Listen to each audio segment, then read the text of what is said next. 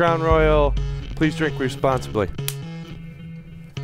Well done, man. Action. Is that part of your pit crew practice? Yeah, I don't understand why you're a jack man. You could be a great PA. Well, yeah, that's my future plan.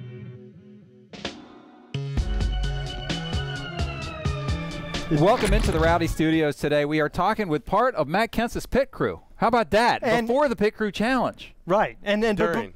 Actually, you guys have already started, right? But we need to give some love before we get into that to Crown Royal. For making it all happen. For making our butts comfortable. We appreciate that. And what was your line? Please sit responsibly.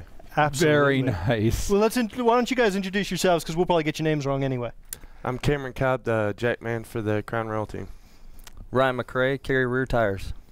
Jon Moore, rear changer, the Crown Royal. Please drink responsibly. Number 17 Ford. And you guys are good at reinforcing the message. You got a little wrist strap there. Did you injure your wrist doing some bowling? Yeah, just It's a crutch. It's a crutch. I assume it was from the little pit stop injury. Right. Yeah. She's all right though. We tape her up and keep. Now you guys have already done the preliminary seating round, from what I understand. How did that go for you? Not too good. No, you got to get the bad one out of the way, right? Yeah. It wasn't bad, but you know, knock the rust off, then come back strong in the second round. Hopefully, we'll get the 17 car up front again. Is the pit crew challenge a good approximation of? I mean, it's not obviously the same as a regular pit stop, but how is it different? How is it the same? It's a lot different than a regular pit stop. For one, we're not all working together like we do on a pit stop. Right, you're at your individual stations. Yeah, individual stations. And number one, there's a buzzer, which I might have missed. You might have missed it. Well, you know, since this video is airing the day after the pit crew challenge, we're going to go to the tape and see whether or not. Yeah, we'll see. Oh, we won't miss it next time. Or there will be no next time. Well, regardless of what happens in the pit crew challenge tonight, you guys had a great week last week, obviously. Yeah. And it is a tradition that when you come on Rowdy, that there is a victory associated with that. That's right. So like when we hung Jeff Gordon's hood up there, he won the next week. We had Johnny Sauter come in here, and he goes out and wins the Martinsville truck race. So I think you guys are. So the 600 is in the bag. It's in the bag. You know, because you got the Rowdy. And you guys are running great. I mean, you must have a real positive feeling around the team right now.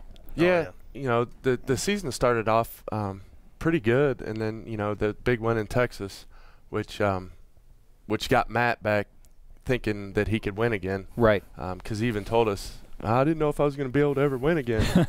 And then, you know, we wrecked the week after. But then to come back and have a good, strong run and end up winning at Dover is pretty exciting. And you guys were a huge part of that. I mean, tell us about the two-tire call at the end and how late in the stop that happened. Yeah, when you're in the middle of a stop and you're thinking 4 tires and all of a sudden they switch it up to 2, is that easy to make that adjustment? Is it you know? Or you must practice that, I'm assuming. Well, we do practice that, but you got 3 people yelling on the radio, and I knew it was going to be 2 as soon as he rammed it in gear on me and Ryan in the back.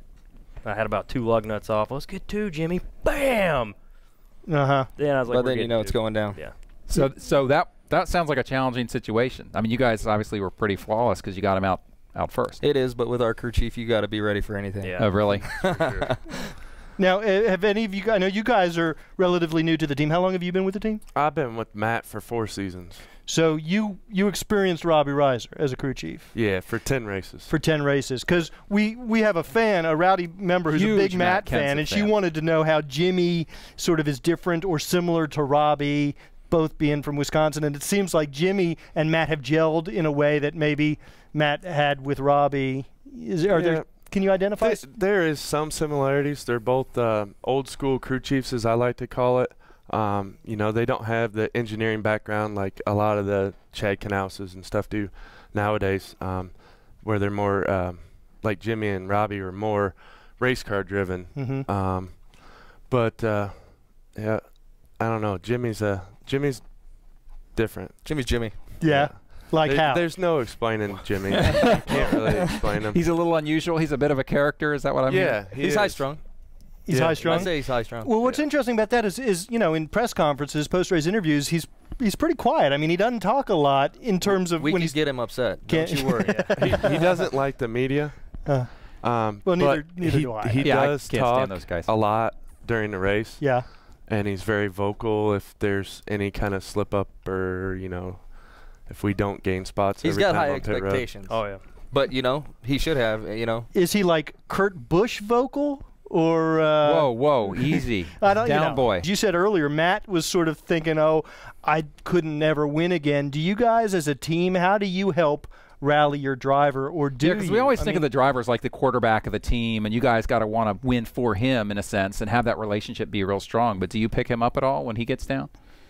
We all three of us work in the shop too, building race cars, and we always try to build the best cars that we can for Matt. And you know, you stay behind him, and then we do our job on pit road, where we're gaining him spots to try to help him out, and he realizes that. So, you know, maybe that's a little bit of motivation.